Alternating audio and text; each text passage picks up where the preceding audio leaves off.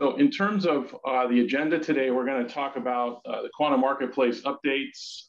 We've got some great news that just came out.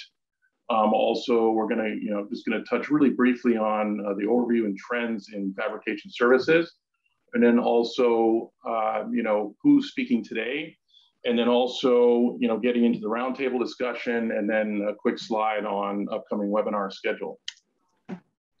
So the quantum marketplace is now public. You don't have to be a member of QED-C to see it.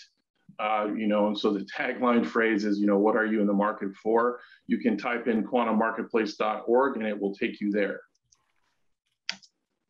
This is what it looks like, just a snapshot from the website. If the company has a video, you'll see a video icon next to the company. These are companies that have presented in the past in the quantum marketplace. And we're now live on YouTube. So we now have a live public YouTube channel with all the videos and presentations from the past. There's quite a few already. We have them ordered.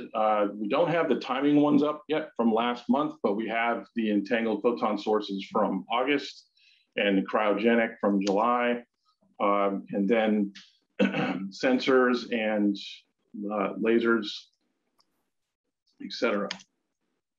So some quick slides on some overview and trends that are happening in the marketplace. We're seeing, various entities are providing access to their state-of-the-art quantum enabling fabrication services. These can mostly comprise of shared user facilities such as universities, et cetera, and then also some purpose-built facilities. So what does that look like? So in terms of shared user facilities, this gives you access to leading edge R&D, very flexible to work with. And then also some of the, purpose-built facilities enabling quantum technologies, and we're going to get into this a lot more in the panel discussion, but some of them have excess capacity and they're making that available to outside customers. Also, many of them have experience getting to high TRL, and also can provide, when you go to production, they can provide merchant supply. So with that, I want to get into the lineup. So first we're going to have John Randall from Zyvex Labs, then we're going to have Tim Dave from DRS, then we're going to have Sherry from MIT, and those are going to make up, the pure providers in the spectrum. And then also we're going to have Dirk from Equal One and Daniel from Seeqc, and we're going to have Yujav join us from Rigetti in the panel discussion only. But they make up an interesting bunch that they actually use some of the tech that they're also selling to others. So let's get right into John Randall's presentation. John, can you share your slides? I will try to do that. You have to, there we go.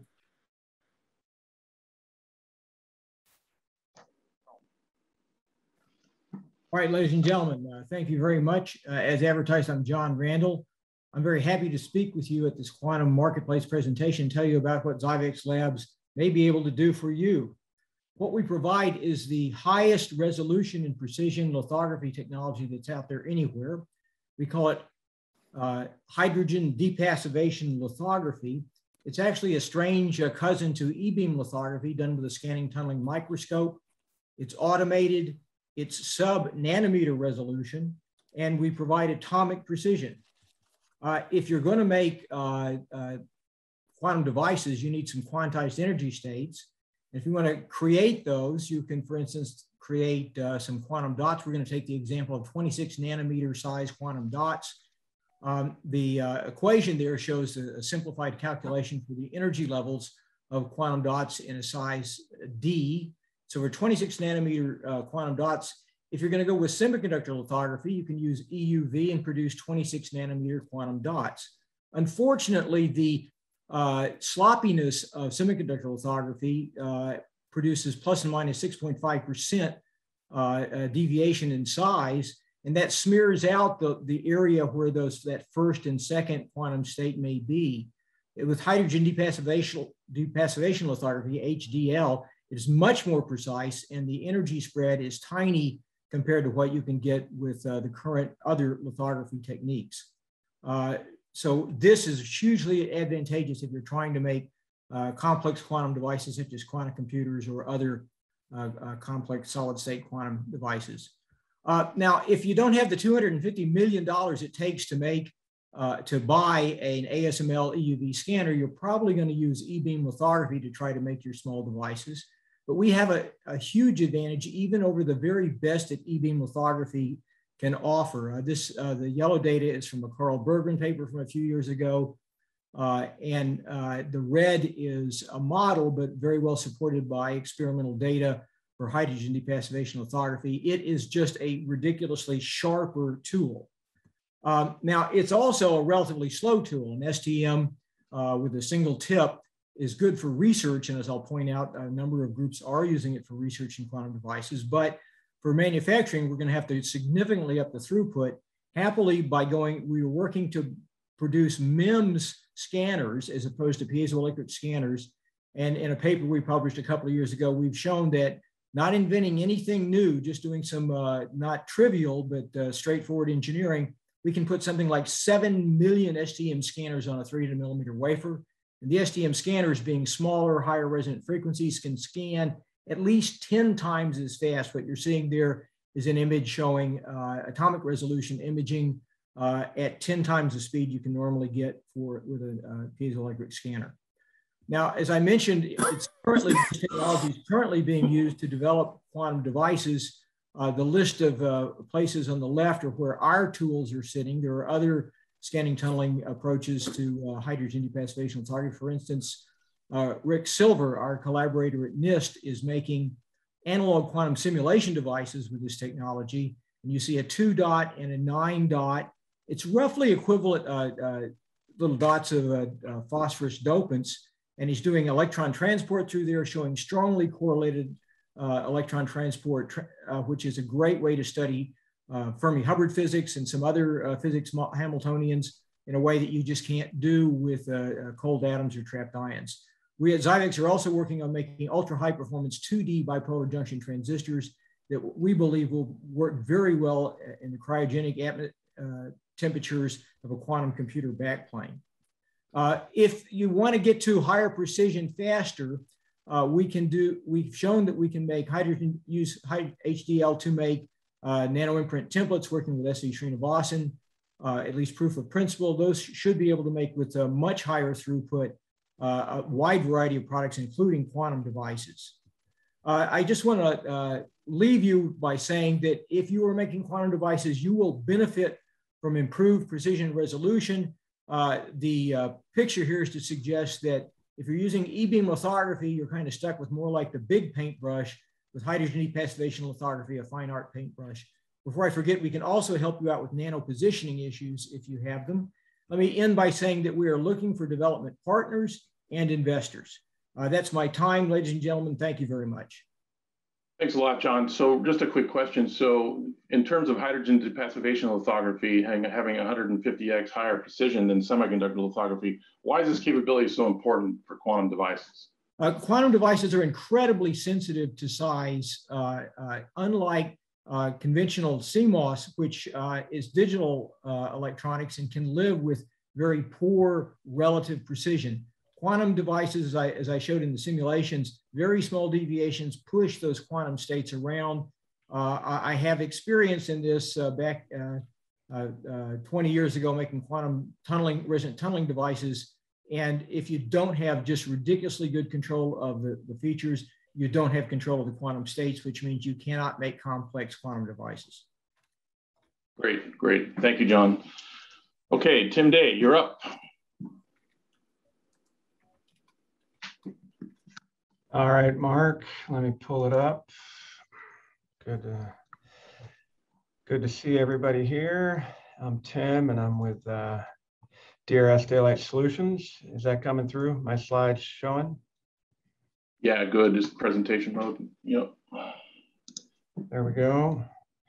All right. So good morning, good afternoon, everybody. What we'd like to do is kind of introduce DRS Daylight Solutions and what we do and what we're providing in this kind of quantum fabrication services. Daylight's a little bit further up the food chain. What we do is design, develop, transition to production laser sources and subsystems that can be used in quantum information sciences. So full service from the design side, transitioning all the way into production. If we look at the quantum ecosystem across the board, there's a strong need for lasers and sources generally that have frequency stable and intensity stabilized capability. The team that we've put together, we've been here for about 17 years with well over 100 years of experience in transitioning semiconductor laser technology into subsystems that go into systems. We're vertically integrated with design of the semiconductor gain media itself, fabrication, full capability, but more than that, the ability to integrate micro-optics with it and do the processing and packaging and setting up a pilot line that allows one to generate these stable sources and subsystems that can be used whether you're doing quantum sensing or quantum computing. The experience really is to transition from components with very high TRL. We're at TRL 9 in many cases. We've transitioned these semiconductor laser-based systems into full rate production with MTBFs well over 7,500 hours, integrating visible and near IR, shortwave IR, and even midwave and long wave. We've done devices from the UV all the way out to 12,000 nanometers. But more importantly, we can design the die at the die level to include DFBs, DBRs, integrate then those chips with on-chip amplifiers, switches, et cetera, and then hybridly package them with very, very low swap, robust micro-optics, whether they be modulators for modulating and Pound-Reaver Hall locking, closing the loop, temperature control, wavelength control, and integrating them into the system. So the services we provide is that engineering services to understand your system's application and transition it all the way into production by doing rigorous engineering flow down of requirements into the modules that are necessary. This is an example of the kind of thing that the quantum ecosystem could benefit from. Shown up here on the upper left is an example of a very small form factor, hybridly integrated, high TRL, robust package with multiple semiconductor gain media inside the package, wavelength A, wavelength B, with the ability to integrate into those die, as I said, grading stabilization, DBRs, DFBs, modulators, et cetera. All the micro-optics necessary to get multiple wavelengths coming out of the package. Doing frequency control if necessary, doing multiple wavelengths if necessary, doing broad tuning if necessary with high frequency control or low frequency control, jamming dozens of die into one very small footprint. But the approach is a comprehensive approach, working closely with the systems integrators to identify what is your system. Do you want to have a quantum source in a rack mount? Do you want to use it in a clock? Do you want to use it in a P&T application? We integrate frequency control package into the box, call it a part in 10 to the 6th to a part in 10 to the 7th of wavelength stability, but then go and integrate electromechanical, optical, and integrated packaging and do it in a way that transitions to commercial production, shown here as a pilot line of a multi-sources with passive wavelength stabilization, temperature control, electrical control, all integrated into a commercial manufacturing line. The end result being a pilot line that you can then procure exactly the source that you need for your system. So this is what we think will be very necessary, whether your wavelengths are 360 nanometers or 639 nanometers or 1013 nanometers or all the way up into even longer wavelengths. What Daylight can do is go down into the fab, design the die, design it optimally with an eye towards the integrated module, develop a pilot line to develop those modules so that they can work in your system. So that's what we're offering to this community. We'd be happy to work with your teams to optimize the sources. The end result is sources that look very much like these small gold boxes and we'd be happy to talk further about it. Great, thank you, Tim. It's really great to see DRS Daylight get into this space, especially with your proven track record in high TRL, laser gain media, and photonic integrated packaging. Where do you see DRS Daylight doing helping the most in terms of impacting quantum in applications, so to speak? Well, I think probably the best way that we can help is put together these sources and subsystems that involve stable frequencies and stable amplitudes in a very small footprint with a very high reliability. So addressing the need to scale it from kind of research grade sources and subsystems into commercial sources and subsystems.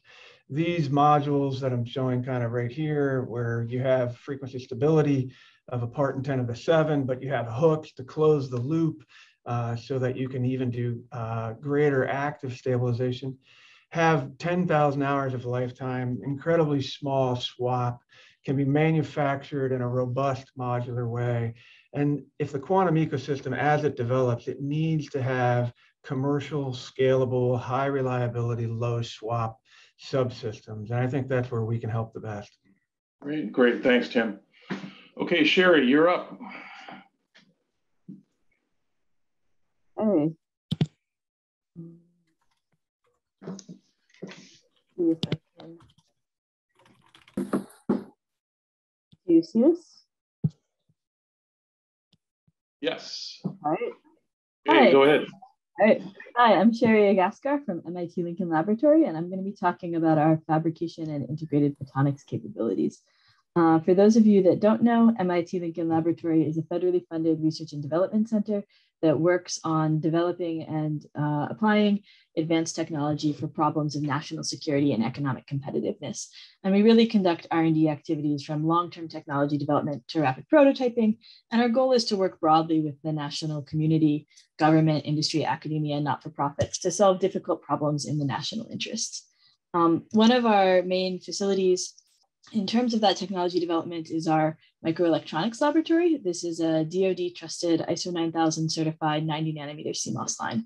And we really aim to work kind of to bridge the gap between what you can do in a university clean room, which may be very flexible, but is not necessarily particularly mature or stable, and what's available in industry clean rooms, which is very mature and stable processes, but that might not have the flexibility you need when you're doing sort of earlier stage research and development. And we are the most advanced silicon-based fabrication facility in the country that's dedicated to supporting government needs. So, what do we make in this fabrication facility? We make a number of things, and we're always interested in developing new ones. Some of the key ones are shown here. They include, CCD imagers, cryogenic and radiation hard CMOS circuitry, superconducting electronics, MEMS, and microfluidics, and gallium nitride on silicon, and integrated photonics. And I'm going to focus a little bit on integrated photonics for the rest of the talk. We are a vertically integrated photonics house. We do everything from component and circuit design to control algorithm development, so you can run the thing once you've made it. As I mentioned, we also do fabrication. In addition to our CMOS fabrication, we have a compound semiconductor lab. We do 3-5 fabrication, and we can do some other things as well. And we have a packaging laboratory so that we can bond things up for use in a system, and that includes fiber and wire bonding. And we have a full test lab that has optical testing over a number of wavelengths from the near UV well into the infrared, as well as electrical testing, which depending on the wavelength can get out into the tens of gigahertz. So we've worked with other people to take projects from the drawing board all the way through to a tested module. But we also have worked with many people on just one piece of this, depending on what their particular needs are. We're really here to help the community kind of make progress and to fill in the gaps where people may have needs. I did want to highlight a couple of our integrated photonics platforms that we support and that we're happy to talk to people about getting access to. The two main ones are up here at the top. One of them is a visible light platform that covers from the near UV out into the near IR. And over the last few years, we've developed a large passive component library at many different wavelengths in that range. And we're working on actually just being able to span that range completely. And we also have some more recent work on active devices if you look up some of our papers. The other main platform that we've been working on a lot lately is a silicon nitride platform for 1550 nanometers. This has thermal phase shifters in it. It has 0.1 dB per centimeter loss. And this is a very mature platform that we've been running many times a year for multiple years. In addition to those two platforms, we have a number of sort of add-ons that we've been developing, including pick and place component integration for lasers and photodetectors, and ultra low loss, low confinement silicon nitride, as well as bonded thin film materials, especially lithium niobate. And then separately, we do have a silicon photonics, sort of a standard silicon photonics process that we run. And we often use that as something that we integrate monolithically or combine with other platforms like our silicon nitrides platform or like a MEMS platform. And so if you're interested in any of this, whether it's the platforms or design or testing or fabrication needs, there are a number of different ways to partner with us. I want to start by being very upfront about what we can and cannot do. We are happy to provide R&D work, and we can provide units for R&D and units for the government, but we are not a merchant supplier. We do, however, have the ability to license our IP or technology transfer things to merchant suppliers, should that be a desire. And depending on what you want to do and who you are, there are a variety of different contracting options that are listed out on this slide. And if you are interested, our contact information is on the bottom, and a good first point of contact is to email the MEL director at Lincoln. Great, thank you, Sherry. So wow, MIT Lincoln Labs has a really state-of-the-art fab with a wide array of quantum enabling fabrication capabilities. So when small business and industry are not able to access component and services, they really should be reaching out to you, right? From the commercial we think so. We definitely are interested in talking to people who have needs that they haven't been able to find. Could you expand on sort of what you see people coming to you for that's not available in the commercial marketplace right now, at least from an R&D where you help them out? Yeah, it depends on the person. I mean, I think visible light photonics is something that's just starting to become available, depending on like who you are and what you need. We've had some interest in low loss silicon nitride. We've had a lot of interest in some of our lasers that we develop. We've partnered with people on that, as well as we've had some interest in some non-quantum things like beam steering. So we really do a lot of different things, and it depends on the person and what their needs are. Great, thank you, Sherry. Okay, Dirk, you're up. Right, so let's get this shared here.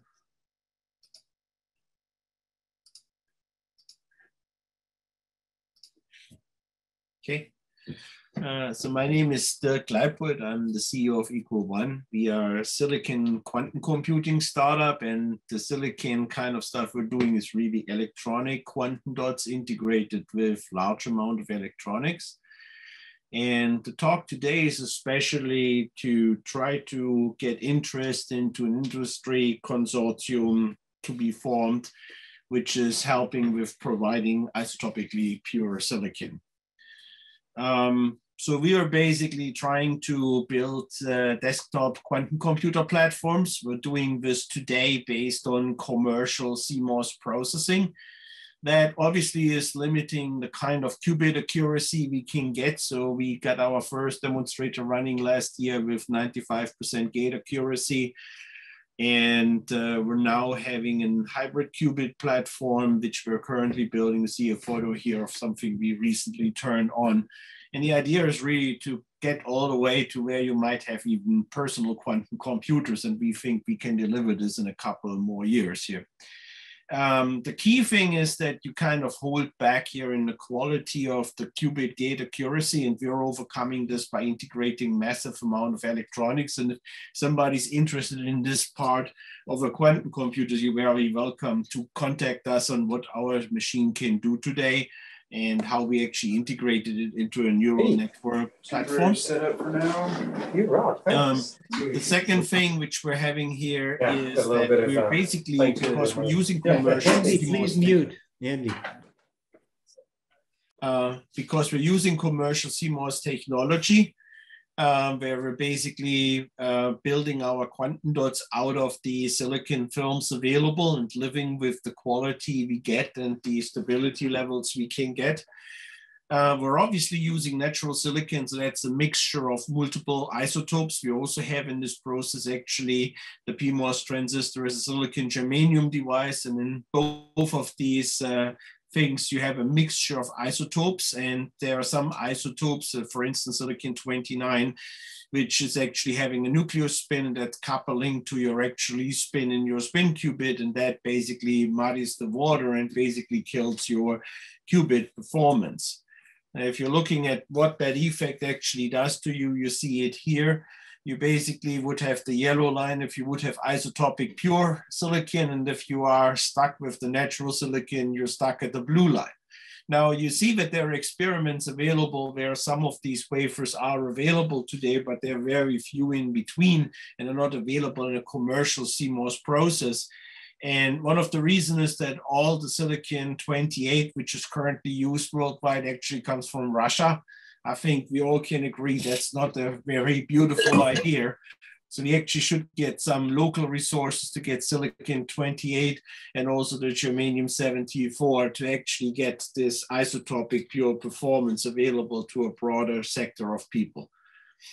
And so basically, what we did is that we were getting in contact, and actually obviously we have a beautiful infrastructure in place, especially the Department of Energy has in Oak Ridge Laboratories quite some capabilities to actually make this isotopic pure silicon.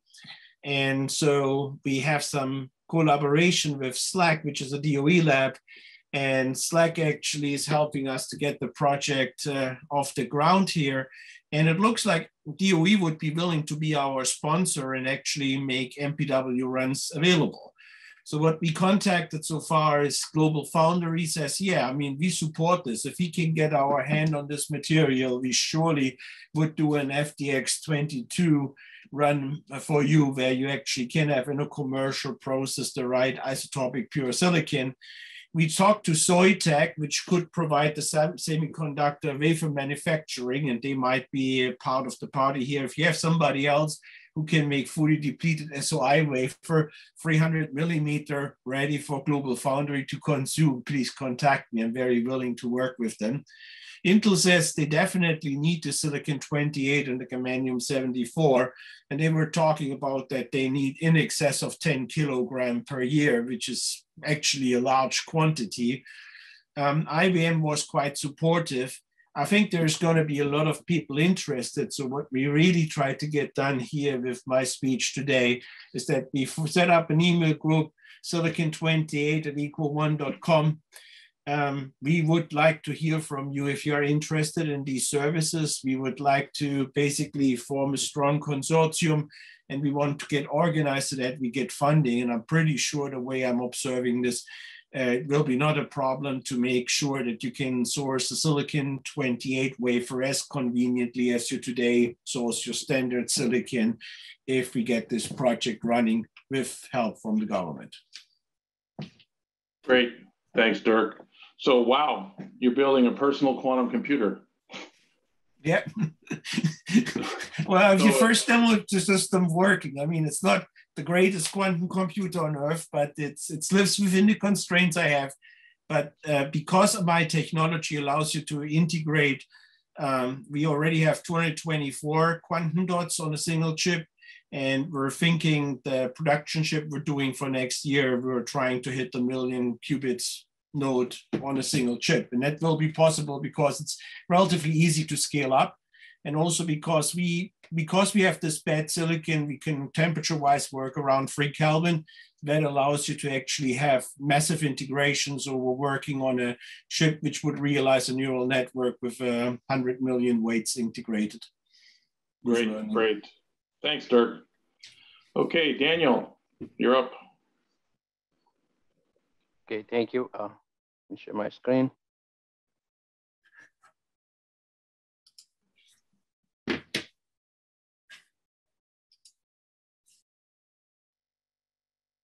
All right, so my name is Daniel Johannes. I'm the Director of Fabrication at Seeqc.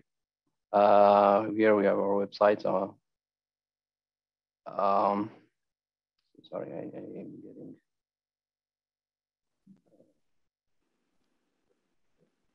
Yeah, so today I'm representing Seeqc to share with you what we can offer as a provider of fabrication services. This service is complementary to Seeqc's core business, which is development of quantum computing products. Seeqc is a quantum computing company geared to building application-specific quantum systems.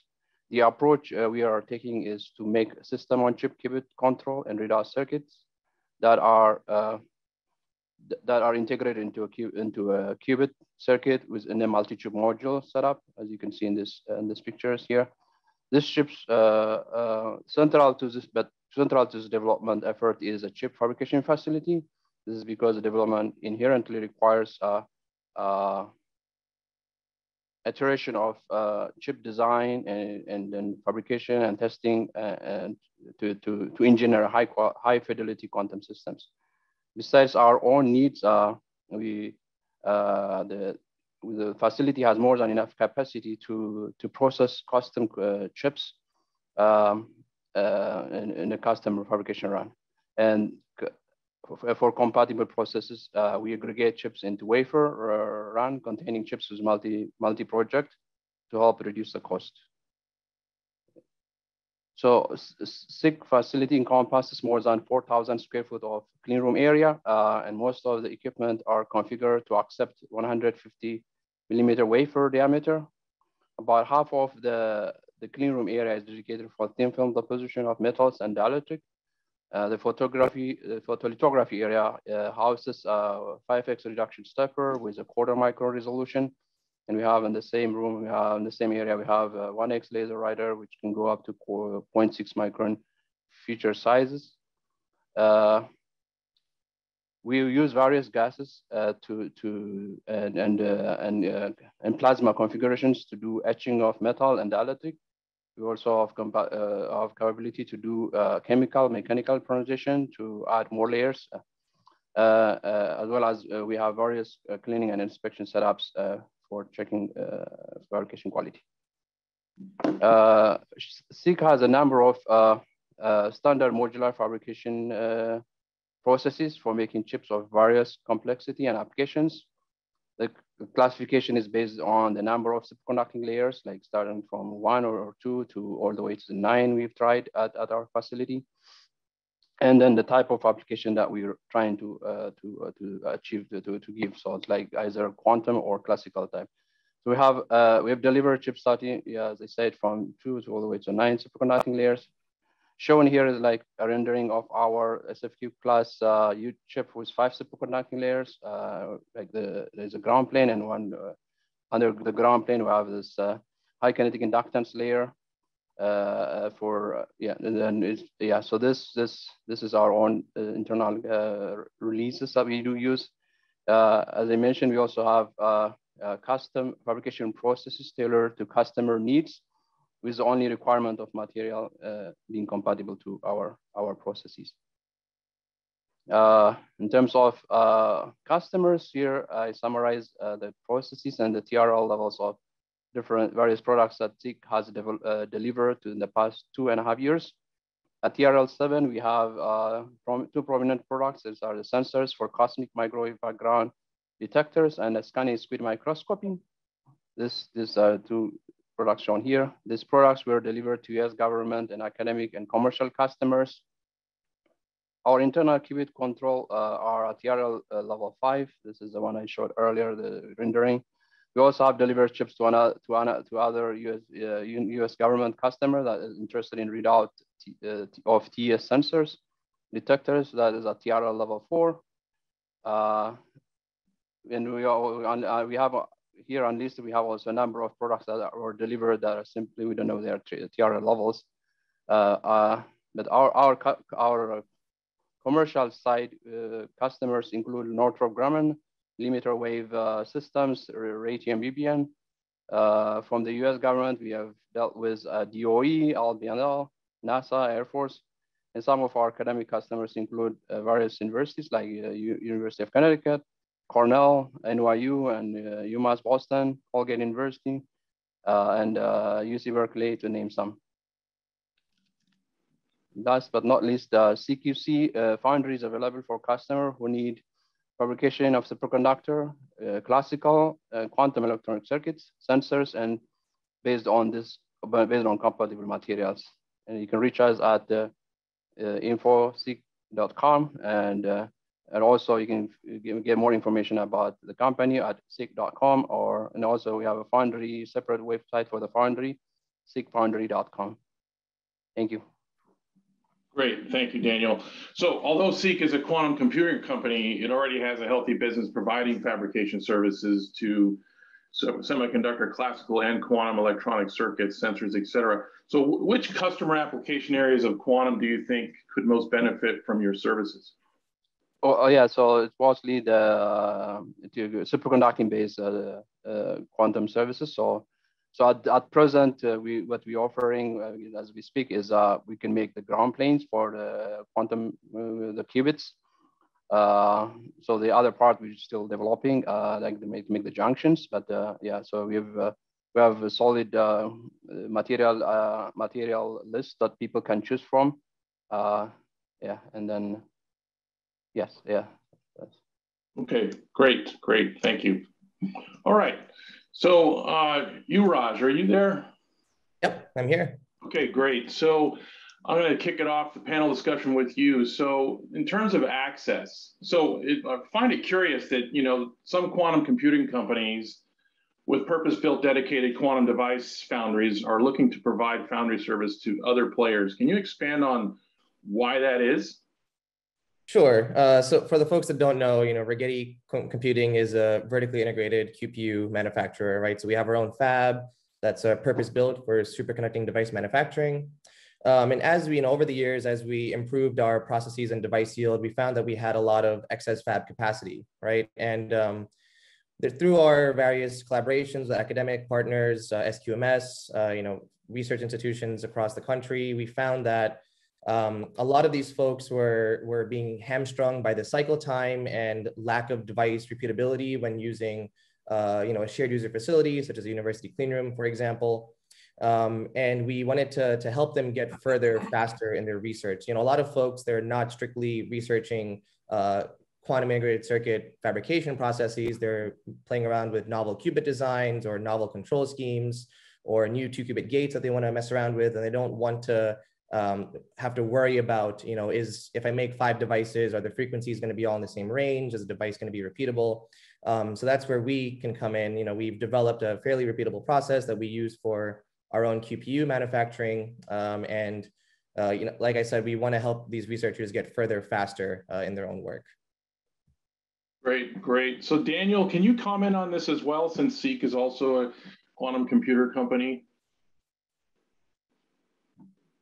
So sorry, what was I was just reading. So the question is, so why is Seeq offering these services? You built your purpose-built fab to support your quantum computing effort, right? But you have, so why are you? Is it because you have excess capacity? Yeah. Why are you doing it? Yeah. Sorry. Yeah. So I understand. Yeah. So yeah, we have excess capacity, and as you know, the foundry runs continuously 24 hours a day, 360 days a week, a year, sorry.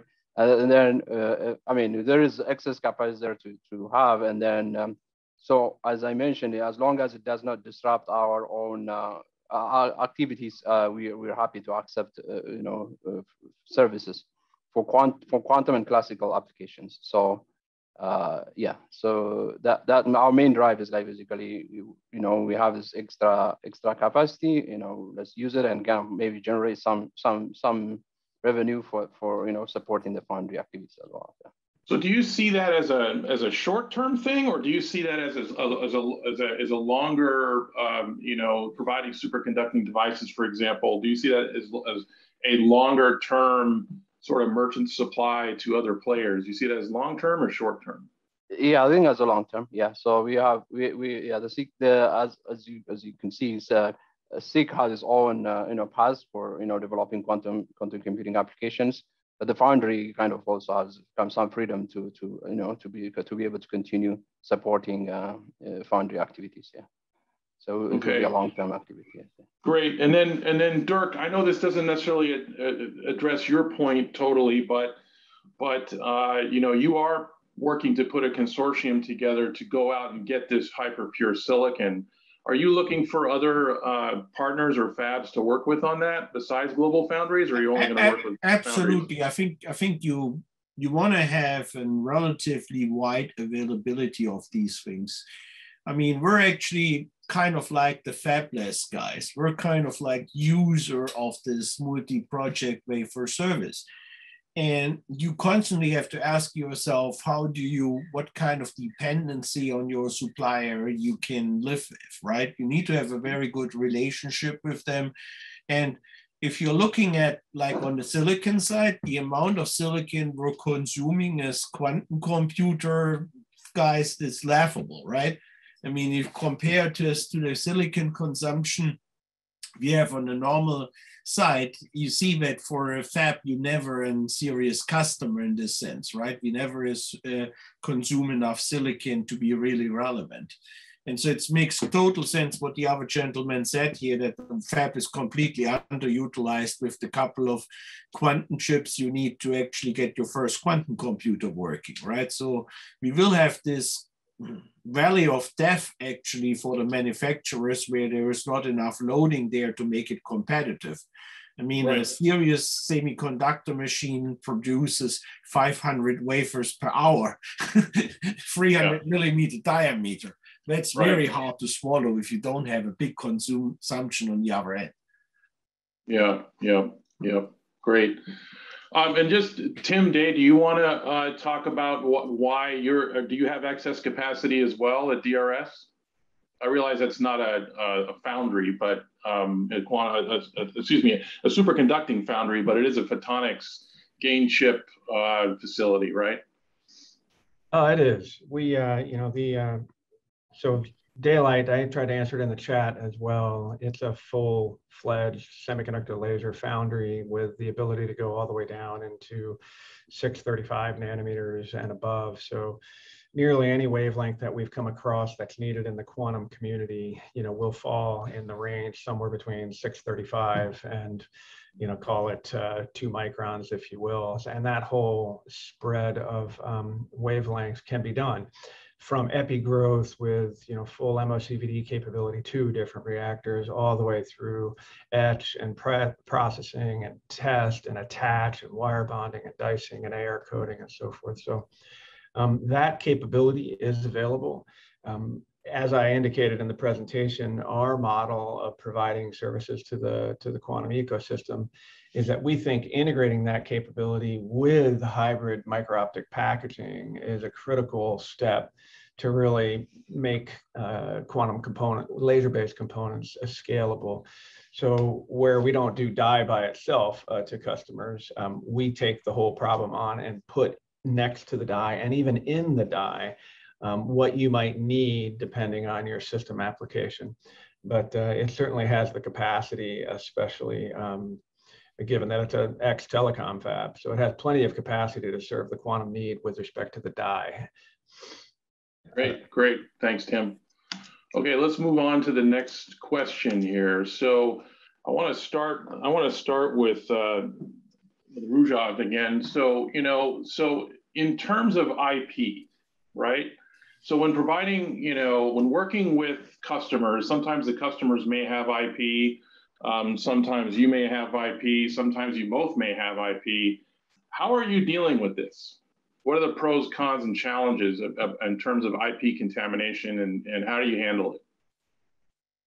Sure, great question. This is actually something that we also encountered with our internal designs as well, juggling multiple internal projects. So at least the way our foundry services work is, whatever designs a customer submits, that is their IP. So whatever GDS files, whatever design files, CAD files, etc., they submit are the customer's IP. Our fab process, like the device layers that we use, how we manufacture them, the various etch and liftoff processes, etc., those are our IP. When the customer does submit their designs, they're stored on a secure server in the same location that our internal design files are stored, actually. So we treat the customer designs with the same level of security rigor that we would our own designs. When the customer devices are manufactured on a wafer, the wafer never leaves our fabrication facility. In between the completion of the wafer and submitting sending the dice devices to the customer, there is some quality assurance that's done. That's typically done by a small team that their purpose is to validate these customer designs. So I think there's a couple of key factors that are important for any foundry to keep in mind, especially as folks onboard more external customers and they might go towards an MPW setup where there's multiple customers' devices on the same wafer. It's very important to make sure that there's no cross-contamination or IP risk of having those same devices on the wafer. So we've developed a software-oriented method to establish those safeguards. But I think that is something really important that every foundry is going to need to keep in mind. Great, thank you. And then I want to pop over to Dirk now. Dirk, you had mentioned that there's been lessons learned in the semiconductor industry on how to handle this sort of thing, right? You have an opinion on that? I mean, obviously, in semiconductor, IP, it's not just that you're isolating the IP between the various people joining in on the multi-project wafer shuttle.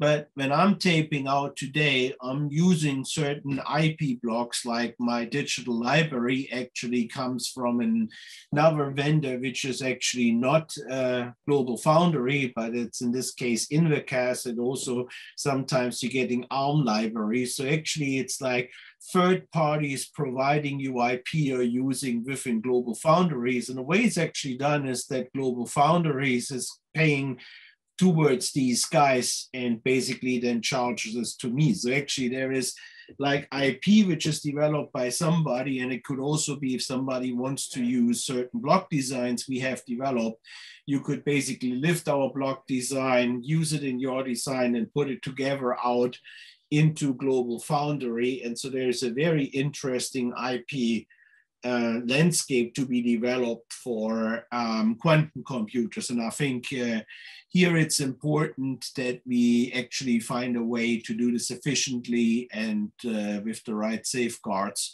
for everybody. But it has been done in the, nearly everybody went and got fabless in silicon. There are very few people left over which own their own fab. And there is a very good reason for it, why this is actually economically more efficient once the maturity is achieved. I think the deep vertical integration you see today is a result in quantum that we are pretty immature. That's the main reason.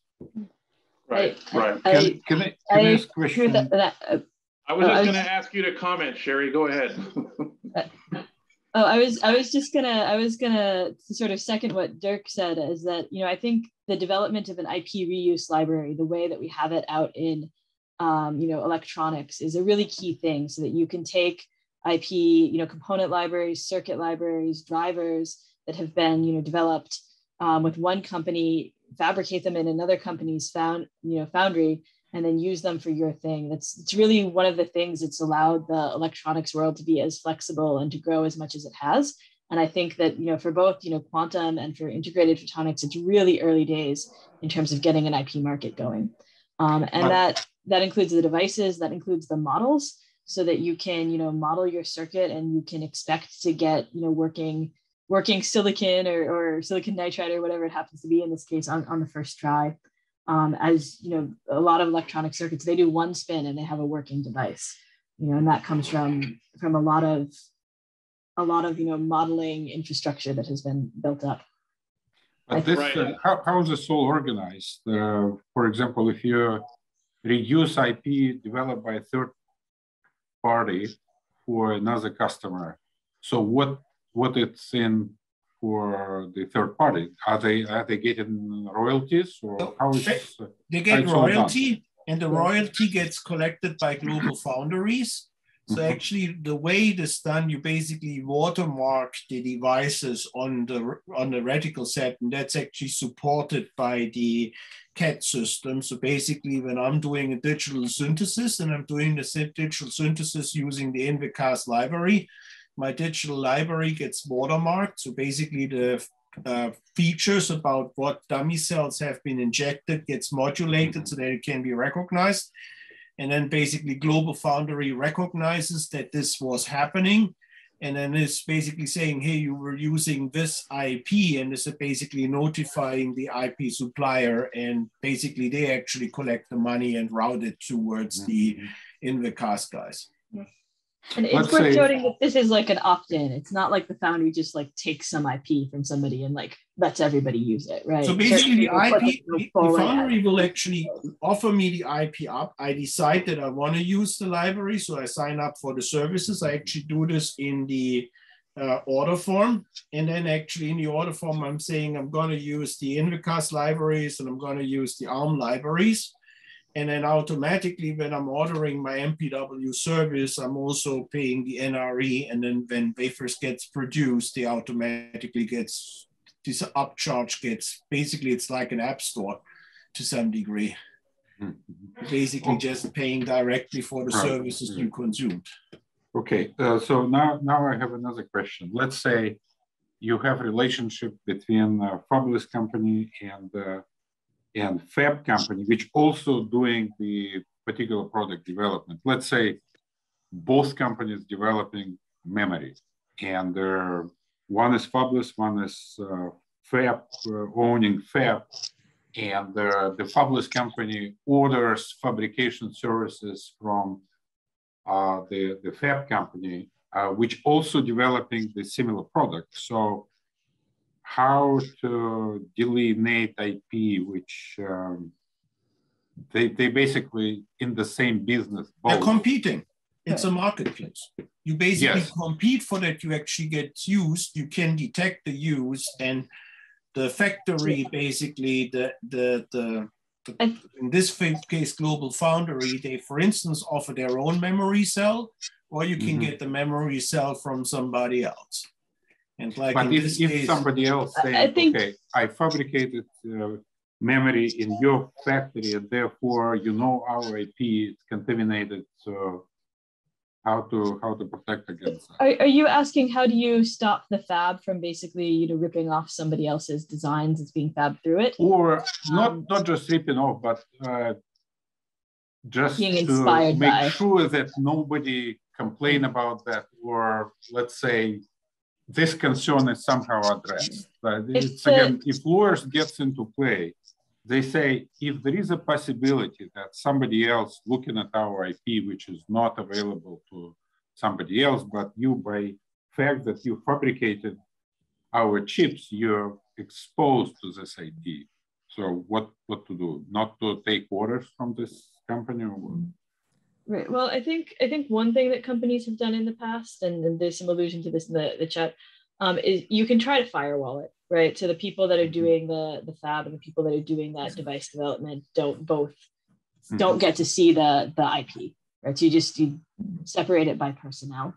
There, for multi-project things, people have used aggregators in some case, which are third-party people that hide all of the IP. So everybody sends their like mask files to a company, and then they send the masks to the fab, and the fab can't really necessarily look through all the masks to see what's there, right? It's not practical. Right. But there is some amount of trust that's involved in this, right? And for instance, in the project we are building up, we're looking a little bit in the early days of semiconductors. There was Moses as the fabrication service, and Moses actually is run by University of Southern California. So it's kind of a neutral institute, which is the intermediator taking in the files and compiling them together. So in this case here, we're envisioning that SLAC might pick up that function here, that they are basically aggregating the designs and bringing everybody together and make the IP available and makes a neutral zone. Yeah, I think that. If I may very quickly interject, I apologize, I'm not on the panel, but the discussion has come to a point where I feel like I can contribute meaningfully. So I was at TSMC for 5 years before I started my PhD, and TSMC, as you know, is very famous for like doing the pure play foundry.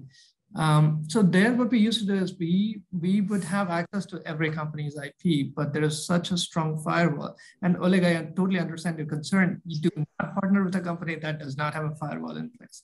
We had such a strong firewall that I could not see what my department-wise firewall, simple, like storage firewalls. There is zero access. Like we could not bring any personal device inside the foundry itself. Nobody can take anything out of the TSMC's email ID to an external one. Everything gets monitored because TSMC essentially becomes the bank for these IP that's coming in, and nobody trusts TSMC if TSMC starts losing other people's IPs. So that's how that trust is created. Like Cheryl said, trust is very important, but you should partner with somebody who can guarantee that. Right. Yep. So let's continue on here. So foundry type considerations. So what is the, and I'm going to start again with Rujat here. So what is the thought process behind choosing shared user facilities versus dedicated foundries? We have foundries here that are doing single flux quantum integrated circuits, photonics, others. So what is the thought process? Sure. Just a quick question. It's you, Raj, but no problem there. Thank you. Yep. So yeah, this is actually something that goes back to the heart of how Rigetti started. So we were founded in 2013 without a fab, obviously, and we did all of our fabrication at University of California, Berkeley's Nano Lab. We had to outsource some key steps to UCSD. We outsourced some other key steps to Chicago. So it was a lot of juggling processes done at different shared user facilities. And you can imagine how hard it was to get our first 8Q QPU deployed, juggling all these different processes. So we're keenly aware of what it takes to establish a reliable and repeatable fabrication process, especially for devices that are as sensitive to microscopic or nanoscale defects such as quantum integrated circuits. So I think one thing that has come up as Rigetti has started our own foundry services is there are still academic institutions or academic research groups, as well as research groups at national labs that still opt to use the shared use facilities. Obviously, cost is a big factor there. Grad student labor is not as expensive as going to a foundry. But some of the cons with a shared use facility are you don't really have control over what materials are going in that tool. There might be dozens of other folks using the same tools. With different, material contaminations. You don't really know the process history of the tool, what its, PM schedule is. So, at least in our mindset was, if you're looking to make superconducting quantum circuits, it makes sense to do that at a fabrication facility that has been purpose built for superconducting materials processing. Every tool in our fab has been cherry picked to make our QPUs. So this is actually a question that I would love to hear from some folks in the audience. What are, other than cost, what are some of the reasons academic folks might decide to use a university clean room or some other shared use facility as opposed to a dedicated foundry such as ours or Seeqc's, et cetera? Yeah, so let's come back to that. I'd like to get Oleg from Seeq, who joined us late, to answer this question as well, if you'd like to. Still there, Oleg? Yeah, I'm here. Well, you see, the SFQ process is quite complicated. It's multi-layer process. So even if people would like to use shared facility, it takes a lot of effort to port the entire process there. And the reality is such that when the progress in single flux quantum circuit just started, that was many years ago. It was done in various research facilities, in universities, and so on and so forth, but only very small circuit could have been done there. So therefore, quickly the consolidation happened, and now SFQ circuit can be built only at Seeq in Japanese metrology institute called AIST, and also MIT Lincoln Lab. But Japanese and Lincoln Lab facilities are for government project participants only. So the only commercial fab is Seeqc. And also there is another one which D-Wave is using. It's called Skywaters, but price tag is pretty high there. You have to buy, you have to pay a lot of money, which may not be affordable for the regular researchers in university, for example. So that is why in our case, it's very simple. You just don't have availability of such processes anywhere else, except very few places, and the price differential is quite high, or access differential, such as I mentioned, Lincoln Lab. Only accept customers from our government projects. Great, thank you, Oleg. Tim Day, do you want to make a comment on Photonic? Well, with respect to, using a shared, so if you have an application and you need to get, similar devices to what you're talking about, and as you're a customer of yours would be, potentially going to UC Santa Barbara as a shared user facility, or, going to you, which is a dedicated foundry. At what point does that start to make sense for the customer? Well, I think it makes sense, again, relative to the overview that we gave, I think it makes sense when you want to optimize the design of the die together with optimizing the subsystem that it goes into. This industry, Daylight, does quite a bit of work for the US government already. We're about, I think, 3,000 modules that use die plus subsystems wrapped around them per year.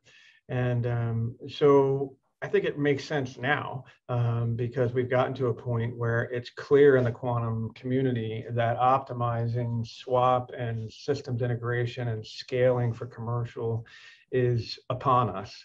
A facility that has a same fab for all modules, if you will, is very doable. We do probably 100 million of US government business, and firewalling so that the products that ship to customer A are unique and firewalled from the products that ship to customer B is very doable. Those practices are in place.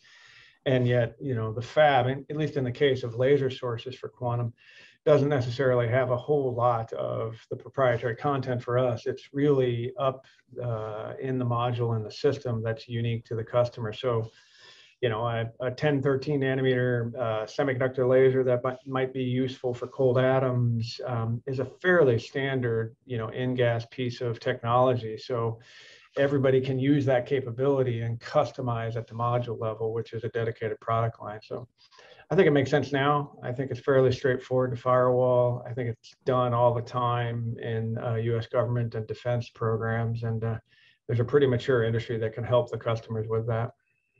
Great, thank you, Tim. I want to go back to, we're sort of running out of time now.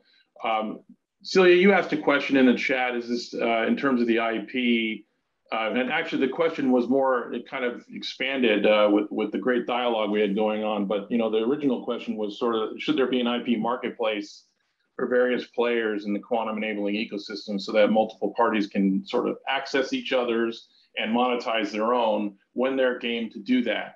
And you asked the question, Celia, it'd be great if you just came out and talked about it. Is this something QED-C should be helping out with? Yeah, and I think my camera may be hijacked by another app, but I just, in sort of the beginning of that conversation, talking about how it could be helpful for there to be mechanisms for sharing IP, that just seems like something that an organization like QED-C could help to launch. We don't need to own it. I'm just curious if anyone knows how that got started in other industries like microelectronics. Was it kind of always done by some commercial outfit? Was it a Moses sort of spin out or capability that was instituted or became part of the industry going forward? Because we've talked about the possible need for something like Moses. Maybe this is a piece of what that might include. Yeah. Dirk, you had mentioned 2 other platforms as well for the semiconductor industry, right? Well, so basically, I think Moses is one of the big ones, which was basically actually a US government institute, basically, and they basically got the order to provide multi-project wafer services to a lot of commercial customers, and they started this fabless model. In Europe, there is Europractice, which is doing the same thing for Europe. For silicon devices. So there are a couple of examples where people successfully build up these marketplaces and where you can go to and basically get this done. And I think you're going to need something similar here. Yeah. Well, thank you. I'm just going to go to the schedule. So we completed the fabrication services today, and we're looking to do quantum electronics and RF on December 2nd. And then we're going to migrate to test and measurements. And then we're looking at bringing on quantum computing software and quantum computing hardware companies in the early part of next year. Thank you very much. Celia, you want to have any closing remarks?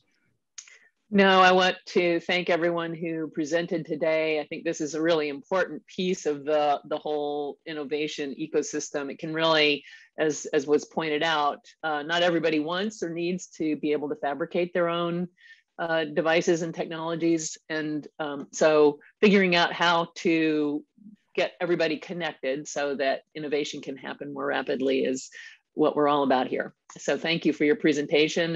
And those of you who have videos up on the website, you can point people to the QED-C platform now or go directly to the YouTube channel. So hopefully we'll be continuing to raise awareness about what QED-C members are doing. So thank you, everybody.